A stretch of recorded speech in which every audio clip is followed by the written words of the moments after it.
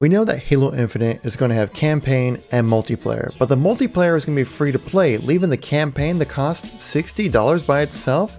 Seems rather steep, and it seems like we're not getting the full picture of what Halo Infinite has to offer. So in this video, we're going to dive right into it. Stay tuned throughout the whole video to understand all the details.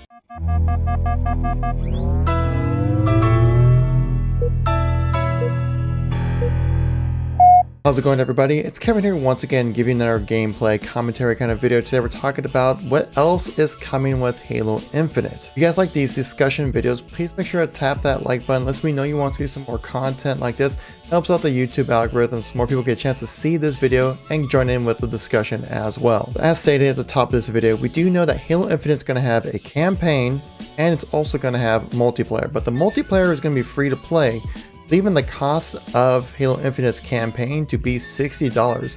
And for just a campaign, it's going to be rather steep to get people to jump in and pay that, especially for a game like Halo, where most people, after the initial month of the game being out, everyone kind of jumps over and plays multiplayer for most of the time. Which then also makes me think, what is 343 going to do to justify the $60 price for a campaign? Well, I have a feeling we'll have some extra modes coming in with this game as well. Now, hearing this argument straight up, guys, you're probably thinking, well, ODST was $60. That was done back in 2009. Yeah, but there was also Firefight that came with it, as well as all the maps for Halo 3's multiplayer on top of that. Initially, it was just going to be a $40 expansion added on for just the campaign, but they decided to add a bit more to it and made it pretty awesome. But then it also makes you think, well, Firefight's coming back, right? Like, that's what they would do.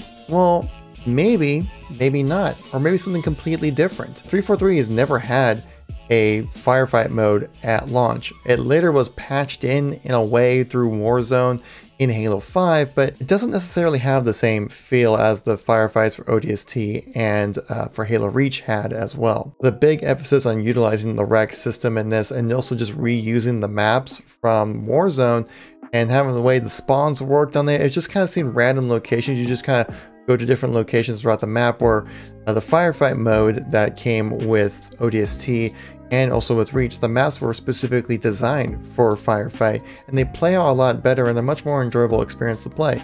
Don't get me wrong though, Firefight in Halo 5 was a casual, fun experience to kind of just jump in and blow some stuff up when you're just like, man, I don't want to try a multiplayer, just kind of co-op and some stuff. It's a great thing to do. So I just feel like if Firefight was going to be in the game, they would mention it or something like that. They kind of ease people's concerns when it comes to the content that's going to be in this game. Now, does Firefight technically fall under multiplayer? I mean, yes, you're playing with multiple people.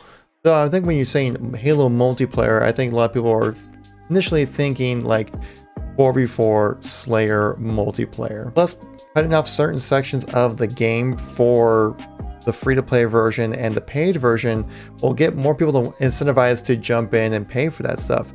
Much like with Call of Duty right now with the Warzone game mode, that's free to play, but if you want to play the regular multiplayer, if you want to play Spec Ops, if you want to play the campaign, you gotta dish up that $60 to pay for the game, which I think is a fair trade-off, as Warzone is a great way for a free-to-play model to get people to jump into the gameplay of Modern Warfare, to get a chance to play, feel how it's like, and if they like the mechanics of it, they can jump over to the multiplayer side of things. And I have a feeling that 343 and Microsoft are going to be trying to pull off a similar kind of feeling with Halo Infinite, with the free-to-play multiplayer, which I'm assuming is going to be like your core multiplayer experience. And if you want to play other modes like Firefight, the campaign, or whatever kind of crazy mode that they're putting together that we don't know about at all, that would be a really big incentive to people to jump in and pay for the full price of the game. With the recent delay as well of Halo Infinite, that it makes me feel like there's just something else that 343 is working on that they just haven't announced yet. Like, yes, they're working on a new engine, they're working on a new system, but how many decades of Halo multiplayer do we have to build upon? Like, it's kind of straightforward when it comes to that stuff. Obviously, the campaign is a whole new experience we've never really had before with Halo. Unless this campaign is looking to be like some semi-open world live service kind of live event thing that they're looking to do, which would give a lot of replayability to the campaign, though I just feel like there's just something else that's kind of holding back the team, some big new game mode or new feature that we've never seen before in a Halo game that would just blow our minds. And I think that would be possibly the main reason why they're getting a big push for the delay. Like, yes, obviously the graphics in the campaign weren't the best, but that's the game, dudes. Like, that's what we're going to get. Like, I think the only difference is when the game finally releases for the graphics, we'll just see improvements in the lighting engine and possibly some better textures, but this is what the game looks like. So I feel like having Firefight being a mode that would be an additional cost to it, I think wouldn't just be enough of an incentive unless you really went all out with Firefight. Like, imagine just like a wide open world scaled kind of experience with, like, I don't know, 30, 40, 50 players. I don't know, like crazy things like that with some new networking systems they can put together with this game to just make something crazy. Flight Simulator utilizes Azure servers to stream data to you. I know Call of Duty's Warzone map does the same thing as well. They stream the map to you as well, so you don't have to load the entire thing in. It helps on load times, helps on texture resolutions and things like that that load on your game. And so I can possibly see something similar happening with Halo Infinite. I would absolutely love to see some kind of crazy ground-based or kind of arcadey version of PvE experience, which I think Halo has done such a great job on over the decades that the franchise has been around. I've always felt like the PvE side of things of Halo have been super underutilized. Like, yes, we've had Firefight in the past, but it's never really been like a major game mode people jump in and focus on playing. I mean, could we have something similar to Strikes like we have in Destiny, where that game has its campaign, it has its round-based PvE modes like Strikes and other things like that, and it has its own multiplayer, but most people play Destiny for the PvE side of things. So this is where I want to ask you guys, what do you think we'll see along with the campaign, if there's going to be anything else along with the campaign for Halo Infinite? Because I think just a straight up $60 price tag for just the campaign for Halo Infinite is a little steep. Unless 343 finds some crazy way to incentivize people who play the free-to-play multiplayer to buy the game, maybe to get some additional customization or content or something along those lines when it comes to the multiplayer, or maybe just the multiplayer is just like just Team Slayer you can play for free.